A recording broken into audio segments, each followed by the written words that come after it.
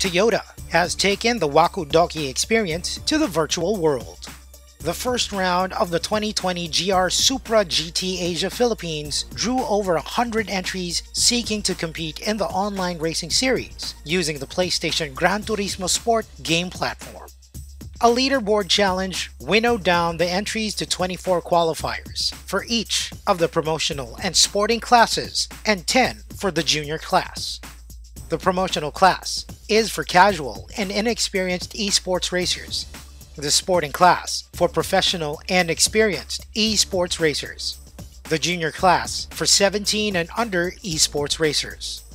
The qualifiers then competed in semi-final heats to qualify for the final race of round 1.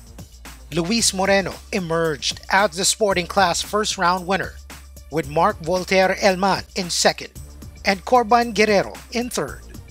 The promotional class was dominated by Gab Sinires, who finished first, with Lance Padilla in second and Lance Guballa in third.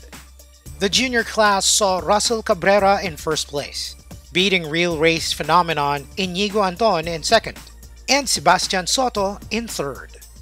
Registration is now open for the second round with the leaderboard challenge scheduled for August 20.